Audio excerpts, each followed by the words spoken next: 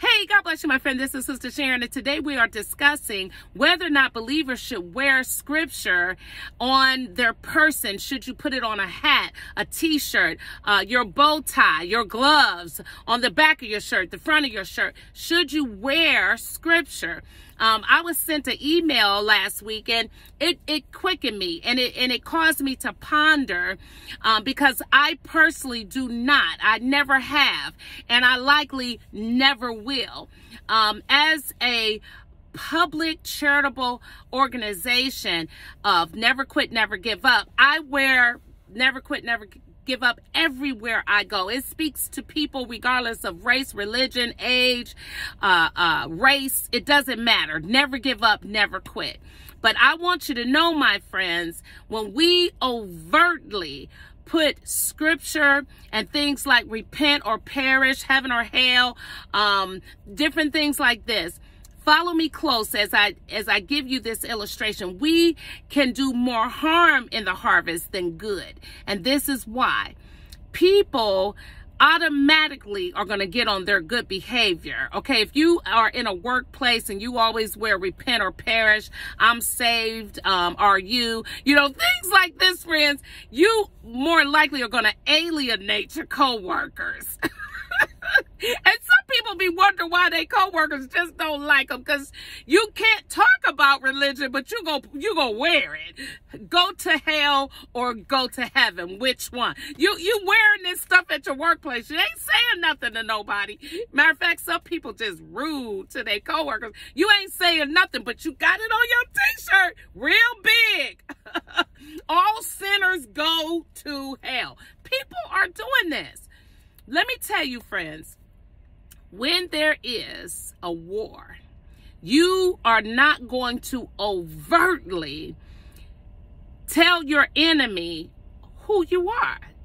A Green Beret assimilates. When they are sent on these missions to remove an enemy, they are not coming into that city, that community, saying, I am Green Beret Sharon Johnson. You go respect it. Right?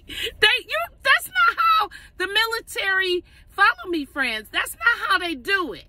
Right? Camouflage, right? Camo was created as a tactic to cause the soldiers, the ground soldiers, to assimilate and not be easily spotted, whether in the jungle or wherever they are, so you're not easily spotted, right? So we want to be careful that we don't give people the wrong impression, because some people think that you being, quote, holier than thou, you're putting it out. But you the same one that won't even speak to your coworkers. You the same one that thump at them, and in your own funny kind of way, you condemn them all to hell. But you ain't saying nothing, though. You putting it all over, right? Your desk is filled. Your little cubicle, you got crosses, you got Bible verses everywhere. But you don't talk to nobody. Friends, this is not wisdom. It is a total contradiction of wisdom, because wisdom tells you how to do the thing. If you are in a hostile environment with heaven or hell, repent or perish, I'm saved, no. What about some kindness? What about some good morning, and then go to your desk and meditate as you do your key, right? So some people, I'm not saying all, but some people are using all of this external piety to really be condescending. I'm not saying everybody. Street preachers, when we're out on the streets, those of us that go into the highways and hedges, we don't want to go like that, because follow the illustration. When you're battling for souls, you want to kind of lay low. You speak it out, but I'd rather you get up close to me and have a word for me than to be afar off and I got time to wiggle away from you, because I'm about to, yeah, I love God, because I see your t-shirt, I see the repent or, go to or perish, I see it. I'm going to straighten it up. I'm love God. You just met me. I see you out on the street with your repent or perish, and you're trying to strike a conversation. I'm going to give you my best line. So a lot of people are able to fake you out because you setting it out. Friends, do we actually think that Jesus would put scripture on his t-shirt? Do we think he would? Because that's how we really get some of these questions answered. What would Jesus do? Would Jesus have scripture on him? Would he put, repent, the kingdom of God is at hand?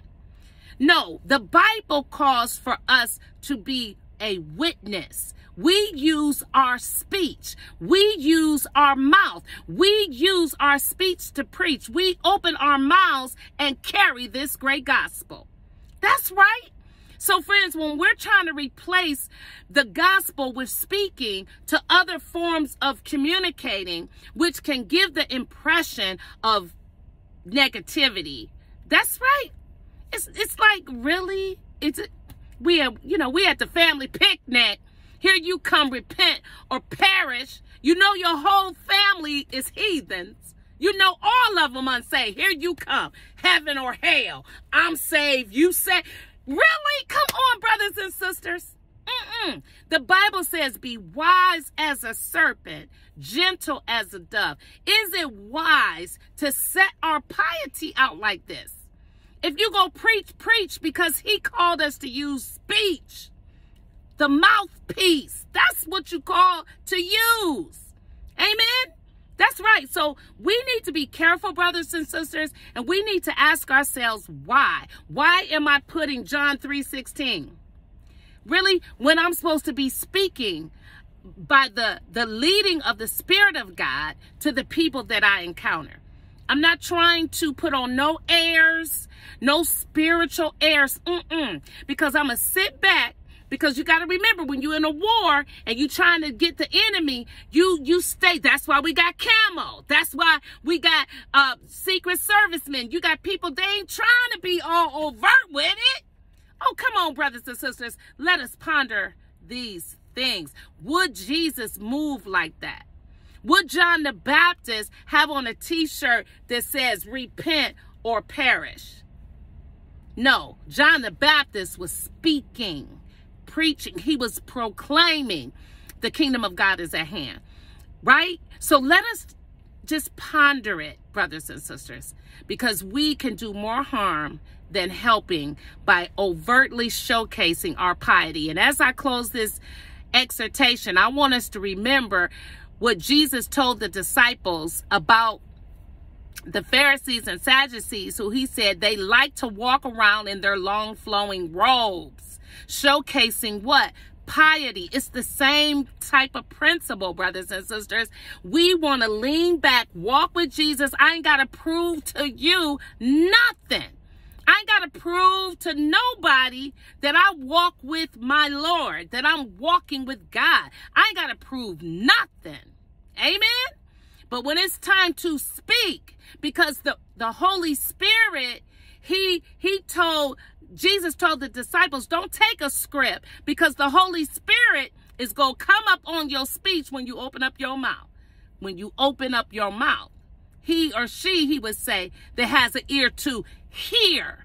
Let them hear. So that means speech. Speech. We don't have to plaster scripture. No, friends, and I'm going to say this as I close with one more last thought. The word of God, if you're not careful, you bring it into almost a common place where it's so common. There's no sacredness about any of it because you got it. It's just everywhere. But where it's supposed to be and do its best work. Oh, where is my... I got my prop. I got a prop. I got a prop. Is in your heart. That's right. God wants you to eat it. Get it in your heart. And as he see fit by the leading of the Spirit, you will speak. You don't have to showcase the piety.